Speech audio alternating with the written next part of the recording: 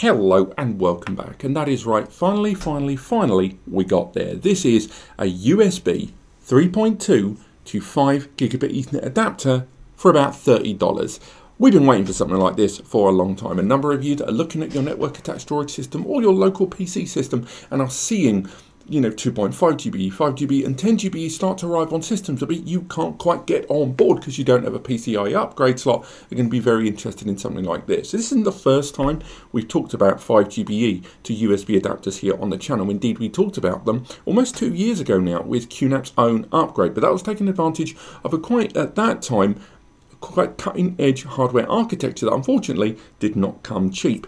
And a lot of users were looking at the price of 5 GbE to USB adapters and going, well, they're 60 to 80 quid, and for about 100 to 120, I can hop on 10 GbE, so why bother? So a lot of users held off.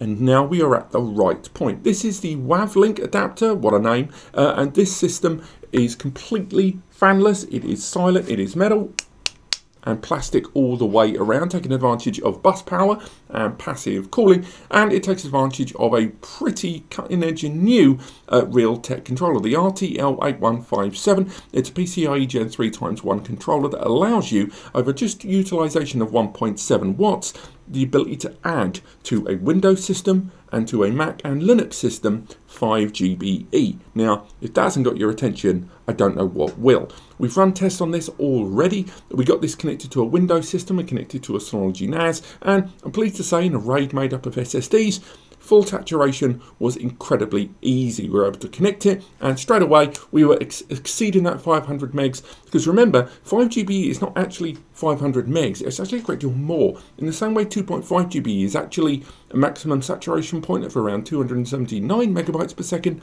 5 GbE is actually closer to 570, even 580 in some cases. And although Crystal Disk seems to go a bit nuts and give me 600 megs, the AJA repeated performance testing of a 1 gig file gave me repeated excess of 5,000 megabytes per second performance with this adapter on a Windows system. So why is this such a big deal? Well, there's a few reasons. Number one, the price tag. Right now, if you do want to add 10 GbE to even a desktop system, you are looking at a spend of around 50 to 70 pounds, which, although is actually pretty cheap if you go for some of the budget options, if you go for some of the more robust options, you are looking closer to $70 to $100. Now, this arriving at 30, 35, and I looked on multiple sites. I found it on Alibaba, eBay, even some AliExpress listings and more, all of them listing it at give or take, even Newegg as well, at between $39 and $39 with the tax.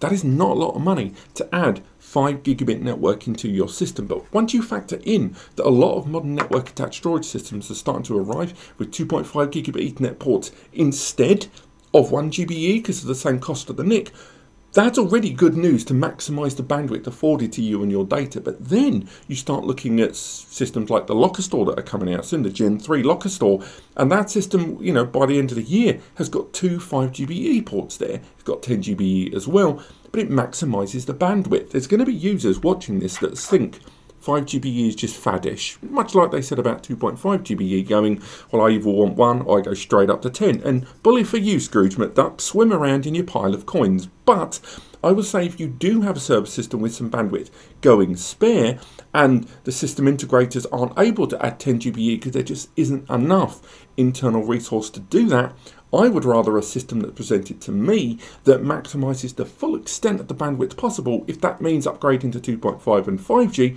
rather than just sticking with 1G if 10G isn't possible. This adapter allows you to maximise the resource and the bandwidth, not only on the server and the device you're connecting to, but also the client device you choose to use. And let's not overlook the fact that we're seeing increasingly faster internet connections arriving in the scene, where a single gigabit network port on your system is limiting. I spoke to someone in France on a support call recently, if you know who you are, hello, and they had a 5 gig internet connection, which to me was bonkers here in the UK.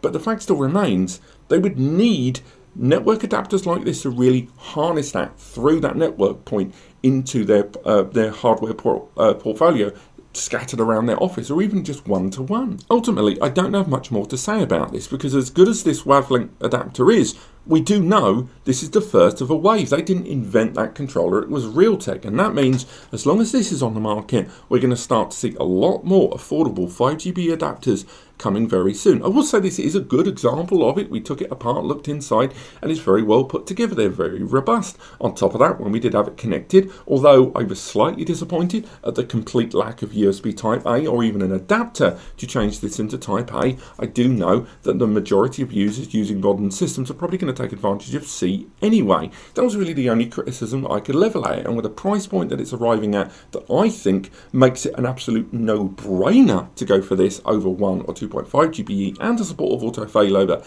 jumbo frames, configuration and more. This is a phenomenal example of upgrading your network connectivity on both your client system and on connected external systems very, very affordably. Now, we did need to download the drivers for the Windows system to take advantage of this. I could not find a NAS system that I could connect this to that would see it. It wouldn't work with the QNAP systems, even though QNAP have got their own 5G adapter, because it was a different Realtek controller inside those. I haven't found the driver for this particular controller, that 8157, on the collected operating systems of other NAS brands. The only one I could get close to was on Unraid. So at the moment, if you are thinking of getting this now to add it to your NAS system, it probably won't work on the NAS side. But certainly on the Windows or Mac or Linux client side, this is functional and drivers are available. Now there's links in the description so where you can get hold of it. Again, if you're going to go to those stores anyway and you found the video helpful, fantastic, please use them. It supports what we do, we get a commission, and it keeps me and Eddie doing this. But other than that, there's a written article below if you want to check it out on NAS Compares. And apart from that, I hope you've enjoyed this, and I'll see you on the next video.